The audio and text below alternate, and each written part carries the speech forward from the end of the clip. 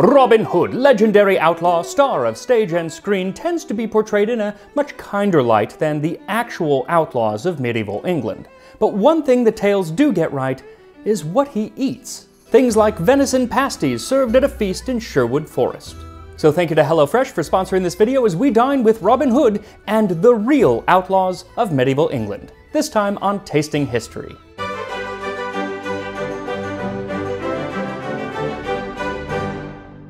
In one of the oldest surviving tales of Robin Hood, called Robin Hood and the Monk, after rescuing Little John from the clutches of the dastardly Sheriff of Nottingham, Robin Hood and his band of merry men sit down to a feast in Sherwood Forest. They filled up on wine and made him glad under the leaves so small, and ate pasties of venison that was good with ale. So Robin Hood liked his wine, he liked his ale, and he liked his venison. And while venison could refer to a number of animals, including boar, badger, and even bear, its most common form was deer, an animal that would have been quite common in Sherwood Forest throughout the Middle Ages. And when it comes to English recipes for something that could be called a venison pasty, there was one actually written down around the same time as the first Robin Hood stories were being written down. That is the 15th century Harleian manuscript 279's recipe for venison y bake.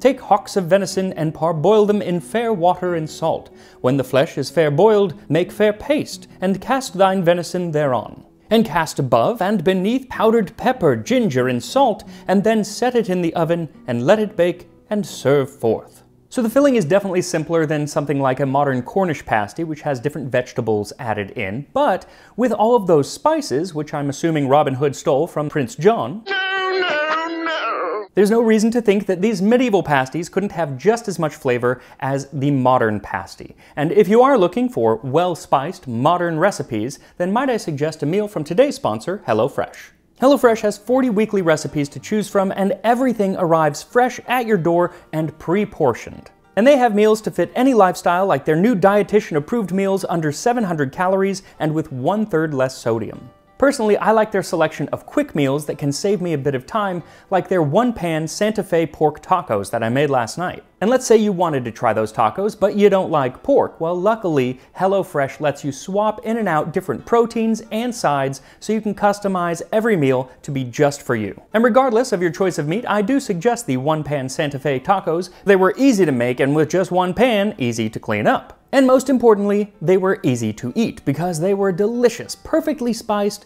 with that little crunch from the slaw on top. So if you want to try those tacos or any of the wonderful meals from HelloFresh, just go to HelloFresh.com and use my code TASTINGHISTORY60 to get 60% off plus free shipping. That's HelloFresh.com using my code TASTINGHISTORY60. Now, to make our medieval venison pasties, what you'll need is 1 tablespoon of pepper, 2 teaspoons of ginger, and 1 teaspoon of salt, all mixed together. Then about 2 pounds or a kilogram of venison. And which cut of venison you have really is going to be quite important, because I have a loin, which is the most common that you're going to find at any butcher if they even have venison.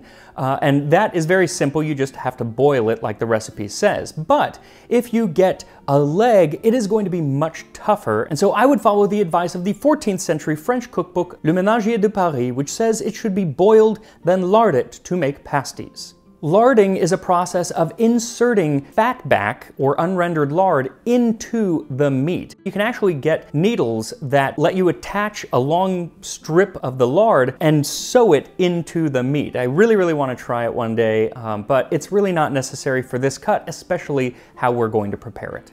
With the loin, all you have to do is get a pot of well-salted water, bring it to a boil, and then let the venison boil for about 30 minutes. And the recipe says it should be parboiled because you don't want it entirely cooked, as it is going to spend quite some time in the oven. Now, while it boils, make fair paste. Not the kind Ralph Wiggum enjoys, but simply dough. And that's actually where the term pasty comes from. It was basically any food that was baked inside of paste, or pasty. And that's also where we get the term pasta. So here is one way to make a medieval fair paste. You'll need 6 cups or 750 grams of whole wheat flour. You could also use white flour, and that will make them lighter both in color and texture, but whole wheat flour is probably what Robin Hood would have access to. 1 cup or 226 grams of salted butter, 1 cup or 235 milliliters of water, and 2 egg yolks. Now this should be enough dough for 8 large pasties, plus a little bit left over to make some decoration, or just because I hate running out of dough, so I always make more than I need. So first mix the butter into the flour with your fingers until well incorporated, then mix the egg yolks with the water and add it to the dough. Work the dough until it starts to come together.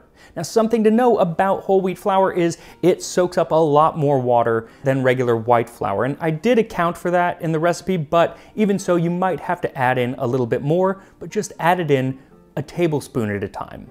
Then knead the dough for a few minutes, and you're not looking to get it as well kneaded as bread dough, but a lot more so than, say, pie crust, because this really needs to hold together. Then flatten it out and cover it while your venison finishes boiling. If you do make the dough ahead of time, I would definitely put it in the fridge. Now once the venison is parboiled, take it out and give it a few minutes to rest before slicing it into small pieces. Then roll a piece of dough out and cut a circle about 8 inches wide. A bowl works well for that. Then sprinkle a large pinch of the spice onto the dough and set some of the meat in the center, then dust it with a bit more spice.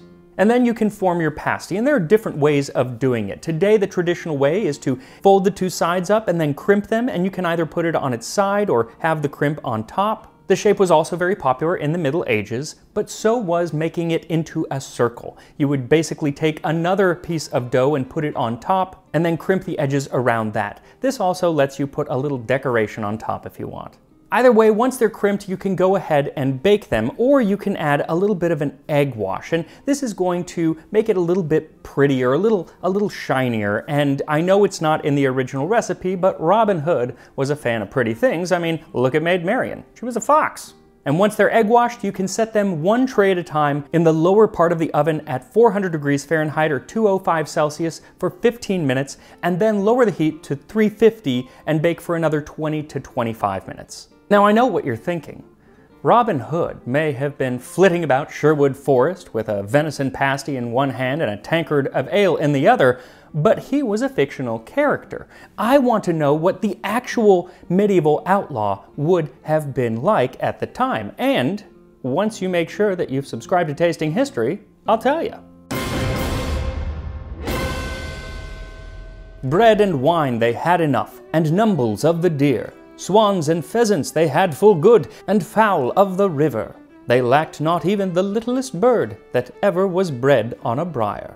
That is from the 16th century A Little Jest of Robin Hood, or A Little Adventure of Robin Hood, and is describing yet another feast that he and his merry men are having in Sherwood Forest. And while it may seem like quite a meal for a group of forest-dwelling confirmed bachelors, it's actually probably not all that off from what the actual outlaws might have been eating. See, the forests of England were teeming with wildlife, including swans, pheasant, and deer. Also, it says that they're eating the numbles of the deer. That is the organs, the offal of the deer. And sometimes they would take those and bake them into a numble pie. And that is where, centuries later, we got the phrase humble pie, that thing that you're supposed to eat when you are owning up to your mistakes. And one of these days, if I can ever get a hold of the numbles of a deer, I want to make a numble pie. But yes, while he was fictional, these early accounts of the feasts of Robin Hood are not all that fanciful. Now, while the life of an outlaw did change greatly depending on the time, we're talking about several centuries of history here, there was a period where escaping to the forest was a life chosen by many who considered it better than facing Norman justice. And seeing as that often meant trial by combat, I'm kind of with him for not wanting to participate in such a judicial charade. I mean, if I am accused of murder, how is killing someone else going to prove my innocence? If anything, I think it would just make me seem more guilty. Now, Henry II reformed the judicial process, and trial by combat began to fade away as it was replaced with trial by jury. But the problem with that was that the accused had to agree to stick around for a few days or weeks or months until a jury could be assembled and they could go on trial. But that often meant having to go to jail, and who could afford that? See, at the time, jails were private institutions who charged you for the privilege of staying in jail, something that we're actually bringing back today. But in medieval England, few could afford the luxury of a week in jail, and so opted to run to the forest and become an outlaw instead. Thus, a lot more forest-dwelling outlaws. And when you dwelt in the forest, to sustain yourself, you either had to hunt or you had to steal from unsuspecting travelers. And unlike Robin Hood, who stole from the rich to give to the poor, it was often much easier to steal from the poor who couldn't afford any security. Now, a fair number of those relegated to the forest were not there because they had murdered someone, but rather because they had stolen something small, petty theft, or perhaps poaching, an all too common offense. See, when William the Conqueror came a-conquerin', he declared a large swath of land in the south of England, known as New Forest, to be a royal forest. That is, it and everything in it belonged to him, to the king, and should you be caught taking anything from it, it would be considered poaching, and a swift punishment was to follow. In an 11th century poem about the life of William the Conqueror, it says, "He established many deer preserves, and he set up many laws concerning them, such that whoever killed a hart or a hind should be blinded. He forbade hunting of harts, and also of boars. He loved the wild deer as if he were their father." Now, blinding someone who shot one of your deer may seem a harsh punishment, but it was nothing compared to his son, William Rufus, who added mutilation and even death as punishments. And you're probably wondering, well, why do people keep hunting in his forest? Just go somewhere else. But that was a lot harder than it seems, especially as time went on, because there was a lot of royal forest. And it could apply to any area, not just tree areas, wooded areas, but to the moors of Dartmoor and to large patches of open fields in Yorkshire. And it tended to always be the land with the best hunting available. And even if you had been hunting there for years, your family had been hunting there for centuries, the king could just up and declare it a royal forest one day, and then hopefully you like being a vegetarian. When King Henry II became king in 1154, he declared the whole county of Huntingdonshire a royal forest, and so his own personal hunting ground. I mean, it is called Huntingdonshire, so it's kind of seems obvious, but imagine you had been living there for centuries, or your family had, and then one day your commute to hunting just got a lot further. Or in some cases, you just got kicked out. In the woodlands reserved for hunting, which King William called the New Forest, he had villages rooted out and people removed and made it a habitation for wild beasts. Now, the overzealous foresting of English kings was eventually curtailed around 1215 when King John, the same that Robin Hood had so often tussled with in later versions of the tale, was forced to sign a charter that stated that all the land afforested by him, his brother Richard I, and his father Henry II had to be deforested. And back then, deforestation was actually a good thing as long as you weren't the king. So these types of outlaws, the ones who were just scraping by in the woods, would very likely have eaten similarly to the way that Robin Hood did. Maybe a cask of ale or wine every once in a while that you stole off the back of a monk. But overall, pretty simple. But in medieval England, there was another caliber of outlaw. These were not men in tights, but men in armor. Organized crime gangs from England's best families, like the infamous Fulville Gang. This was a group operating in Leicestershire in the early 14th century led by Eustace Fulville, the second son of Sir John Fulville, a respected member of the gentry. See, Sir John had 7 sons, but only the eldest was able to inherit anything, so the other 6 sons decided that a career of murder and kidnapping and extortion sounded a lot better than joining the church. Though one of the sons, Richard Fulville, actually did join the church, but that didn't stop him from participating in the 1326 murder of Roger de Beller, Baron of the Exchequer. The Fulville gang was about 50 men strong, and for years they terrorized all of Leicestershire. But they were not afraid of becoming outlaws in the same way that most people were, because they didn't have to go skulk away into the forest because they came from money. So they could afford to leave the country for a while, or be taken in by one of their wealthy friends like the nobleman in charge of Rockingham Castle and, ironically, in charge of enforcing the king's laws in the royal forest there.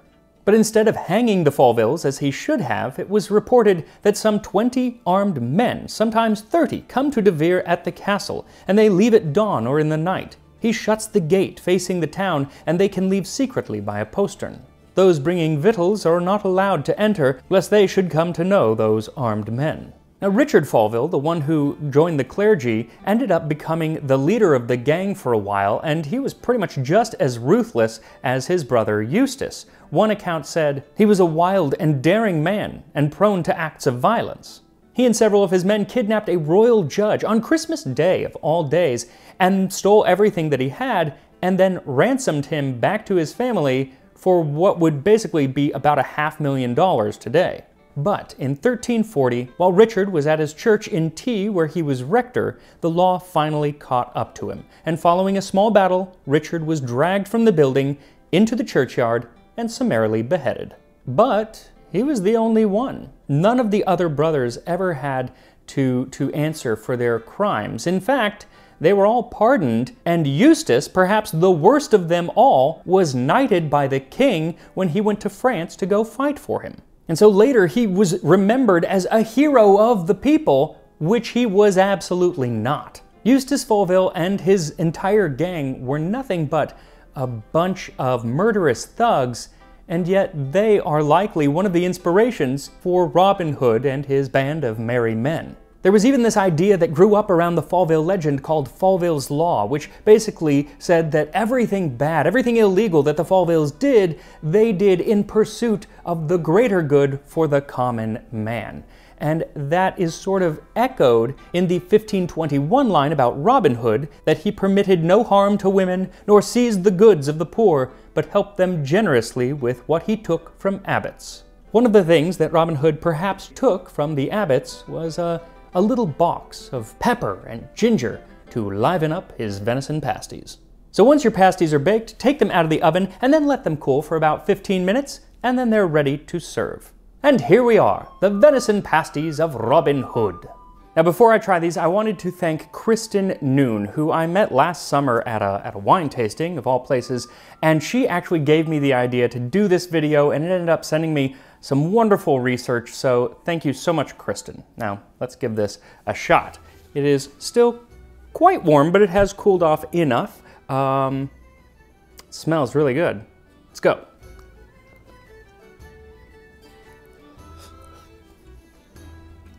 I have a big bite. My mom used to always scold me for taking too big bites, and clearly I have not changed. Anyway, the pastry, it is not flaky like some modern Cornish pasty pastries. It's definitely heartier, and it's because of the flour that we used. I think a regular white flour would probably taste a little bit better, but it's not bad. It just is more utilitarian than anything else. I'm gonna just taste some of the meat because it is quite gamey, but it's also quite tender, which is kind of surprising. And the spice isn't overwhelming, but it's there. The pepper definitely stands out more than the ginger, but I used more pepper because I kind of wanted that. They don't give quantities of how much to use of each spice, so you can really make it your own.